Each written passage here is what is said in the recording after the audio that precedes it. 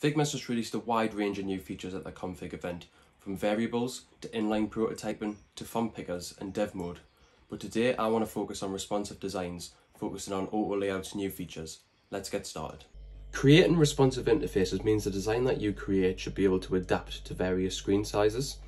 So the benefit of this is the ability to have one single solution that can dynamically adjust and resize its content. So in this example, we've got images and text there, as well as the layout of that.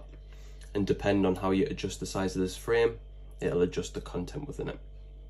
So this can save time when designing a product that requires that cross-platform support, because it allows developers to have a clearer understanding of how the content within that should adjust to various screen sizes. So those would be desktop, mobile and tablet as well. Here we'll have an example of some case study cards from Komodo's website. It's a fairly simplistic grid layout with images, tags and a title, as well as a description for each one. Now these are already set up in auto layout, but each row has an individual auto layout set up on it. So this has a vertical positioning with 24 pixels gap between each card. This is in an overall auto layout that has 64 pixels between that, so that's just in the height of those rows now. Now with Figma's new features, we no longer have to do this. We don't have to separate it all up into separate auto layouts. We can just have one overall auto layout that automatically condenses them down into new rows. So that's the ability to wrap elements within Figma. So it'll automatically create that new row if the cards don't fit within the edges of the screen. So let's see how we can set this up. So over here I have an individual sort of card, which is the main component for these cards, and I'm just going to create a new instance of this. Now in total we want 3 for each row, so I'm just going to create 3 here and just put them beside each other, and I'm going to put these in an auto layout. So you can hit Shift A or you can add it in the right hand column there. Now these have 24 pixel space in between them, and because I want these to go on multiple rows, so I want some more cards here, I'm just going to duplicate this a few more times. Now if we had all these cards on desktop, it would be overflowing over the screen, so we want a maximum of 3 cards. Now previously, I know that we want this frame set to a fixed width of 1128 pixels because that's the maximum size that we want to use. And as you can see, this is the size for the cards that we've already set up. So these cards are already around about 360 pixels. Now we've set that sort of maximum width of the frame of 1128. Simply go into the auto layout section here and select wrap. Now when you select that, it'll automatically move all of the cards onto the row if they don't fit within this frame. Now what we're going to do is we're going to set minimum and maximum values for this.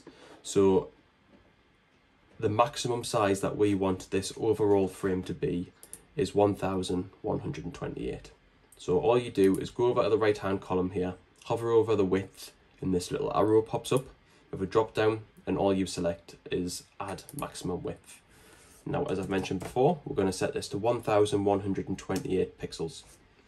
I'm also going to set a minimum width here as well, because we don't want it to be just like 3 pixels wide. So I'm going to select the same option there again, but add minimum width. And this time I'm going to add in 300 pixels. And you can see an overall sort of example of this with these grid layouts here. So it's showing you the minimum that it'll be, just as a visual reference. So once this is done, if you just select off that, and when you adjust the size of this frame now, all the content will automatically move to the next row if it doesn't fit within that frame. Now this is good, we're one step there, but all the content within this isn't dynamically adjusting depending on the size of this frame. All it's doing is moving that down to a new row. So that's the next part we're going to set up. So now we've defined the minimum and maximum width for the overall frame. We're going to do the same for this blog card component at the top of the page here. Now over here, we're just going to go over to the right hand side, select this drop down and add minimum width. For this case, I'm going to set it at 300 pixels because this is the minimum width that was set for the overall frame. So we don't want the card to be able to go any smaller than that. Once you've done that, you'll see nothing's happened still. Now if you adjust this, the same sort of thing has happened as before, where none of the cards are resizing. To make sure that these resize, all you need to do is set these individual cards to fill container. Now, you can't do that with the component itself because the only two options here are fixed width and hook contents. The reason for that is because that card is not sat inside of a frame or container, so it's got nothing to fill, where these individual cards do. So you'll see that option on those. All you need to do is select all of the cards within this frame, go to fixed and change this to fill container. Once you've done this and you start resizing your frame, you can see that all of these cards automatically adjust. When you start to resize it, you'll see these sort of red guidelines pop up. And what that means is it's reached its minimum width that it can possibly be, or maximum width if you go in the other way. Once you go lower than this, you can see it'll jump down to what the next available size is. And you can see how all the text is transforming within this as well. Now, if it happens that the text inside doesn't adjust or any of these tags don't, just go up to your component card at the top and make sure all of these are set to fill, and the same for any outside sort of containers with these. If you've got a tagging system like what we do, it's the same process as before with the wrap. So if this was set just to vertical, you can see there's a bit of an overlap here. What we want is if it reaches the maximum size, go down to the next line and wrap. So that's just this option here. And again, make sure that's set to fill. Now you have that fully responsive grid layout. Having a fully responsive design in Figma is not only going to save a significant amount of design time, but it also improves that overall developer handover process. It means that developers will be able to go into the design and interact with it fully to understand how it should adapt to all of the screen sizes, and not just desktop, tablet, and mobile breakpoints.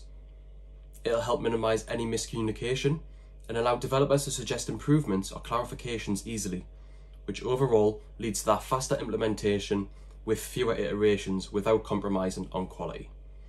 If you found this useful and you have a digital product or service, get in touch and we'll discuss how to improve your overall UX and UI. Simply visit our website at komododigital.co.uk and we'll speak to you shortly.